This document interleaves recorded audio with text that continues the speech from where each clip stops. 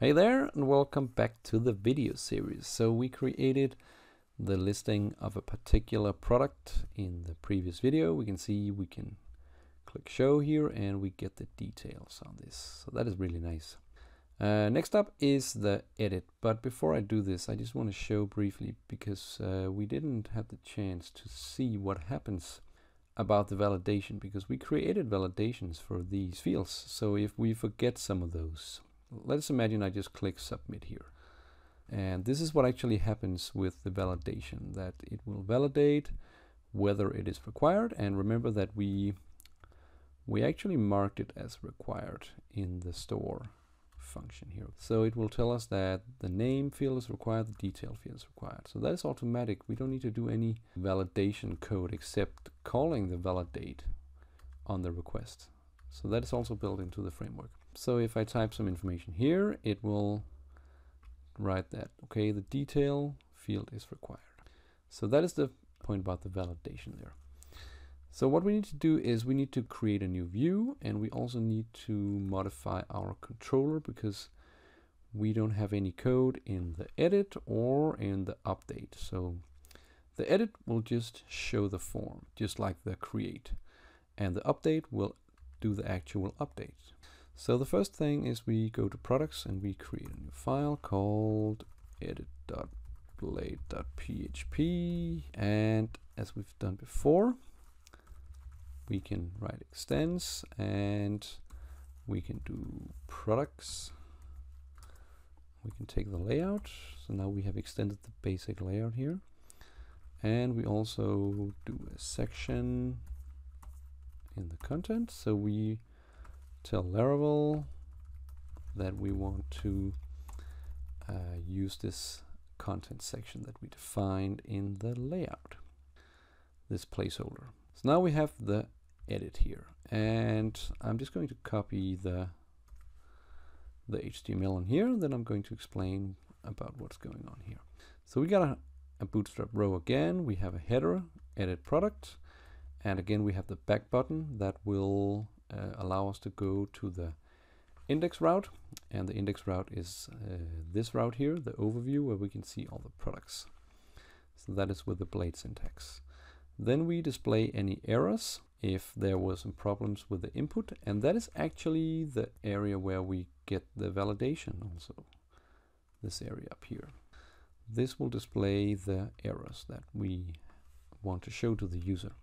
Then we go to the actual form, the update form, where we write the form action, and then we again use Blade syntax to get us the route for the update. And remember that we haven't written any code for this yet, so nothing will happen at the moment. And initially we write post here, but we change it to put, because usually when you update, when you send an update request, you use the put HTTP method. So we just change it here. And then we also mark this form with the cross-site request forgery Blade directive that will protect this against this attack. And again, you can go and read on this in the Laravel documentation if you want. You can just search for cross-site request forgery. Then there is information about the CSRF field that you should put in every form in Laravel. Okay, then we basically have a new row that will have the name, the detail, and then we will put the value that the product that we want to update have. And finally we have a submit button. So it's a lot like the create, except that we pass along, we inject the product that we want to update. We didn't have this in the create. All right, so that is the UI, the front end for this, and now we need to code the controller so that it will allow us to actually update this. And luckily the update will look a lot like the one in the create, and also the edit. So let's take the edit, because it will just show the form. So it's just a view we need to return. So we say return view, and again we will find the edit view, and we can see here that we get the product, that we want to edit, so we actually have access to the product. That's really handy. So we will compact this, send it along like we've been doing before. So we've just returned this view, and we send, or we inject the products that we want to update in the view. Okay, and if we go back to have a look at the edit here, we can see that the view expects to have the product. So the view expects to get the product that we want to update. So we pass along the product here. So that is the edit. The update is a little bit more complex, but fortunately we can actually take the code that we used in the store, because it is a lot like the same. So we take the code in here and let's just modify it a bit, because the validation is the same. Whenever we update a product, we should make sure that the user doesn't delete the name or delete the details, so that is still required. We need to change this a little bit here, because if you take a look at the function header, we can see we get a request and we also have the product that we should update. So now we should not create a new product, we should just use the one we have. So instead of typing capital product, we just write product, the variable, and then we do not call create, we just call update. And again, it's the request we have, and then we still call all.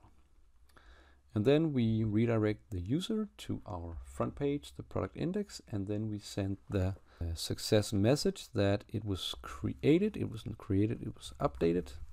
So that's basically it about this update.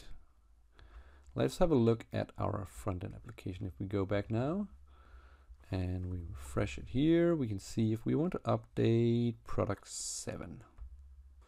So now we're taken to the edit view here that we made just before, and we can see the URL products, because we are using products and we have the ID, and then we should edit it.